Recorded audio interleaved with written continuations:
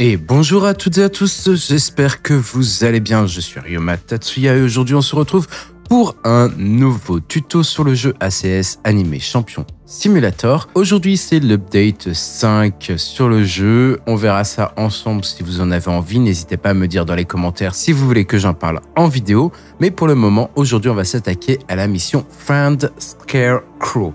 Pour avoir cette mission, c'est très simple, vous allez au hub du jeu et vous allez parler à Crimson Rose et elle va vous demander de trouver des épouvantails. Alors comme pour les pumpkins, vous avez des épouvantails un petit peu partout dans la ville. Donc on va commencer avec le premier épouvantail qui se situe juste devant la tower. Donc hop, et d'un, parfait.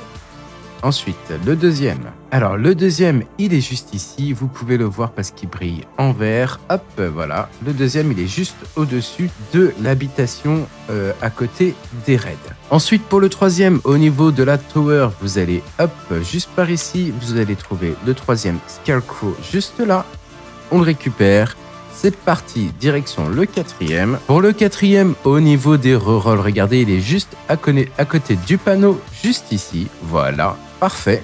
Et maintenant, on va en direction devant le bâtiment Chaine et on va derrière lui. Hop, hop, je fais ce que je peux et juste ici, voilà, juste là, vous avez le dernier Scarecrow.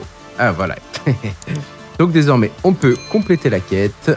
N'hésitez pas à vous abonner si ce n'est pas déjà fait. Ciao, ciao!